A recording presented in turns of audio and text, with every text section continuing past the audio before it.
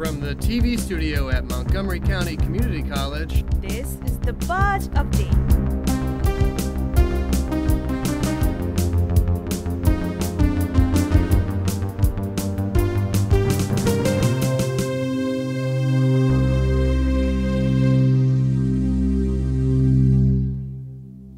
Hi, I'm Liz Palesano. And I'm Haneen Hussein. And welcome to this week's edition of the Buzz Update.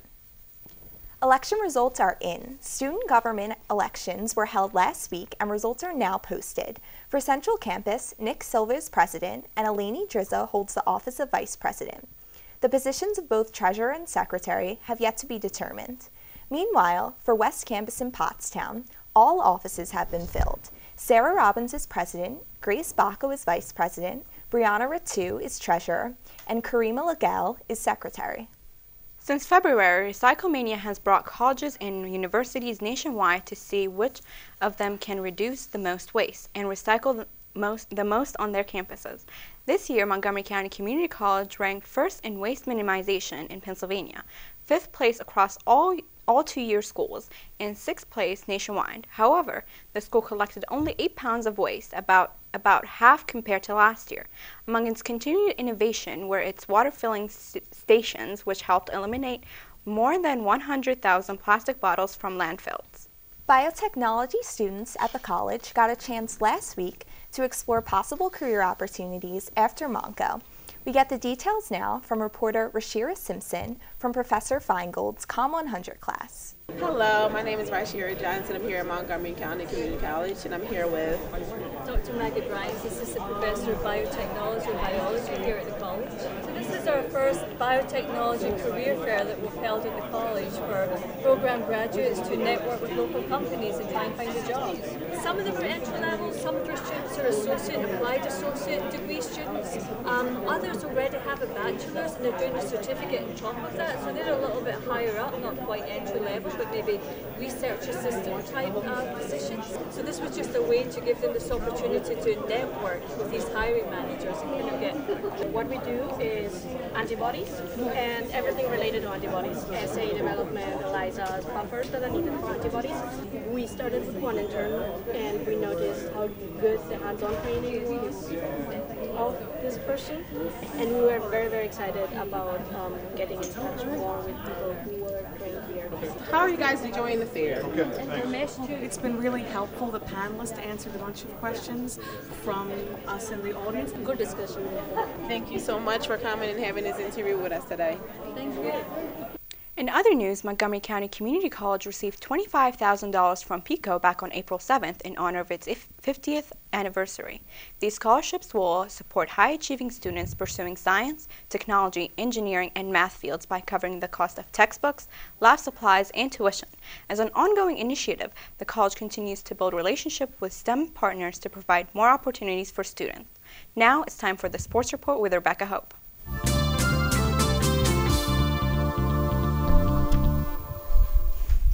The baseball team continued their hot streak, winning all their games this past week. The team is red hot right now as they took down Lehigh Carbon, Delaware County, and Lehigh University. The team posted an astonishing 49 runs this last week and shows no signs of slowing down. They'll face Bucks County, Northampton, and the Globe Institute of Technology, among others, in the coming week. The softball team is still struggling to find their footing this season, winning 1 out of the last 4 games this last week. They did escape with a win from Sussex County 4-6, scoring 3 runs in the bottom of the 6th inning to pull ahead for the victory. Corinne Otto pitched all 7 innings and received the win, bringing her record up to 3-4. The team will round out the month facing Luzerne, Atlantic Cape, Brookdale, and Middlesex colleges. In pro sports, the Phillies have gone cold after their 3-3 start, losing the last 2 series against the Mets and Nationals, and only posting more than 2 runs in the last 5 games. Ryan Howard, Chase Utley, and Cole Hamels are the veterans of the team, while many of the other players are younger prospects. It is hoped the Big Three can find a way to get the spirit back to the Fightins and become a competitive club again.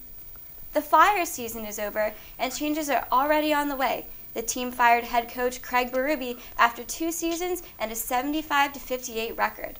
Lots of fans think Berube was merely a scapegoat for the poor play of the team this past season. Still, The franchise and the fans are excited to see what else is in store for the team this offseason. The Eagles are still shocking the football world. The team agreed to terms with former Broncos and Jets quarterback Tim Tebow, which of course garnered a ton of attention and criticism. With the draft right around the corner, Philadelphia hospitals and physicians are on standby for the next heart attack move the franchise will make. That's it for this week. Back to you. Thanks, Rebecca. The college community came out last Wednesday to showcase its sustainability efforts in the spirits of Earth Day, held at both West Campus and here at the Central Campus. Student and community members learned firsthand how the college and local businesses are reducing the carbon footprint of daily life. Everything from electric cars to locally grown produce to even office supplies.